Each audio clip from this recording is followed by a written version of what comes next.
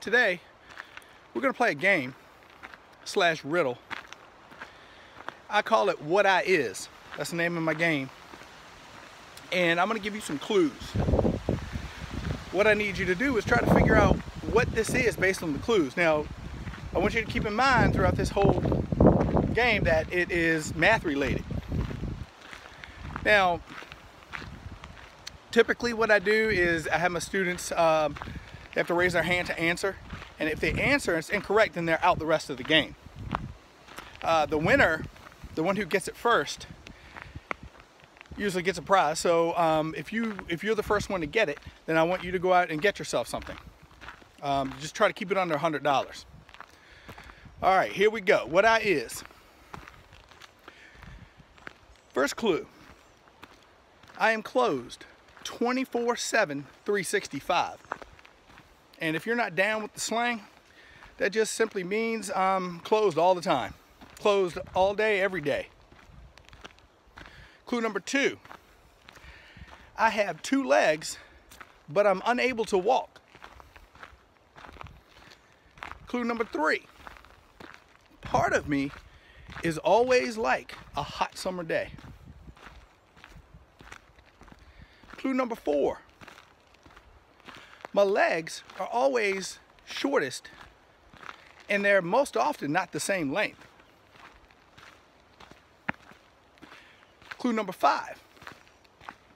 I am very hot, internally, inside. Which sounds like a personal statement too. Clue number 6. I am never wrong. Clue number 7. My longest part is right between my legs. Keep in mind, this is math related. And the last clue that I have for you is that the majority of my relatives have 4 or more sides. And those are your clues. I hope you were successful. And the answer to this riddle is I am a right triangle. Now, right triangle gets its name from right angle triangle, which because it has one right angle in it. So it's a triangle that has one right angle. So we call it a right triangle. Okay, I'm gonna put the bus in reverse, and I'm gonna go back to the first clue, and I'm gonna go through them in the order that I gave them to you in order to try to figure out what this right triangle is, and in order to figure out the riddle. And let's start with the first clue. The first clue I gave you was I am closed 24/7, 365, which simply means it's a closed plane figure. All of the line segments meet at an endpoint here where it is closed off. So that's what I meant by that clue. The second clue was I have 2 legs, but I cannot walk. I'm unable to walk even though I have 2 legs. Well, there's a leg here and there's a leg here. These are what we call the legs of a right triangle. And notice how the legs always meet here at this point where the right angle is, the right 90-degree angle. So that's where the legs of a right triangle are. The third clue I gave you was part of me is always like a hot summer day. Well, that is the 90-degree angle. 90 degrees, pretty hot. Opinionated statement maybe, but to me it's pretty warm. The fourth clue was my legs are always the shortest, but not necessarily the same length. Well, the 2 legs, notice this triangle, the 2 legs, I give you the measurements here. The 2 legs are the shortest part of this triangle. In fact, the legs will always be the shortest parts of any right triangle. And they won't always be the same length. So notice how here we have 2 different legs and 2 different leg lengths. The 5th clue was I am very hot inside, internally. So if you know anything about a triangle, you know that the sum of the 3 interior angles of a triangle is equal to 180 degrees. So that's fairly hot. You could almost slow cook a turkey for a day at that temperature. And number 6, I think, was I am never wrong. This triangle is a right triangle. Okay, I'm sure you can figure that one out. And number 7, the 7th clue was my longest side, or part, I think I said part, is right between my legs. Well, here are the legs. Here, what's between them? That word. That's called the hypotenuse. The hypotenuse, or hypotenuse, is the third and longest side of a right triangle. It's always the longest side in a right triangle. Remember that. And the last clue I gave you was about the relatives of this figure. Well, what I meant was other figures like 4-sided, 5-sided, 6-sided figures.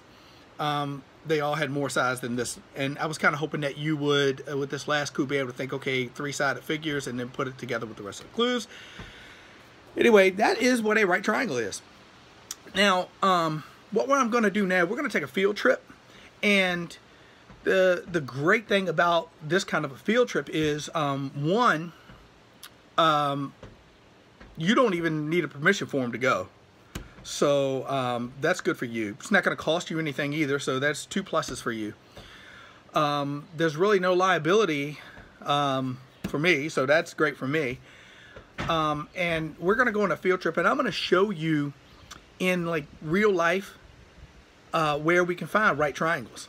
I'm also going to show you in some other episodes how we use right triangles all the time. And you can actually find or see right triangles when you don't even know they're there. You can't see them, but you will, after I finish, be able to see and notice where there are right triangles, even though they're not visible to your eye. So anyway, let's get ready to go for that field trip. Because we're in a store right now. I'm not going to say what store because they're not paying me for advertisement. So I found an example of a triangle. And this thing, is it a right triangle? Well, no, because it doesn't have an obvious 90-degree angle. So this would be an example of not a right triangle. Hey guys, I found some triangles. Do you see them? Here they are on the corners. All of these are examples of right triangles.